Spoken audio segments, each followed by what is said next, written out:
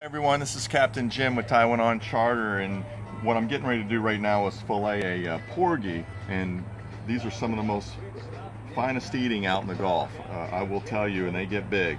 This is kind of the average size right here. I mean, it's not a bad looking fish at all right there. We caught a lot of these today, and absolutely delicious super white fillet. So what I'm going to do here is show you real quick. I'm left-handed, so you can see pretty good here.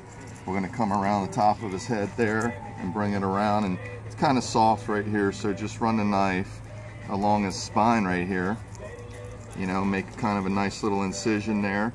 And I like to look at it. I pop that fillet up, and look how white that is. That's beautiful. And I like to get a hold of the meat in there. And this is some of the, I mean, look how white that piece of meat is right there. And you can just bring the knife around and come down his rib cage just like that. Then turn the fish back around, and just run your knife just along his spine, just like that.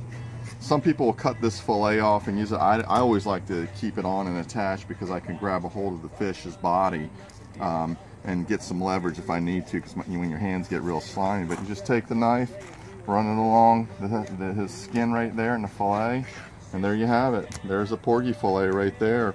There's a little bit of bone in here. And on porgies, the bone goes back a little bit farther than, say, a grouper. So, and I always cut that out.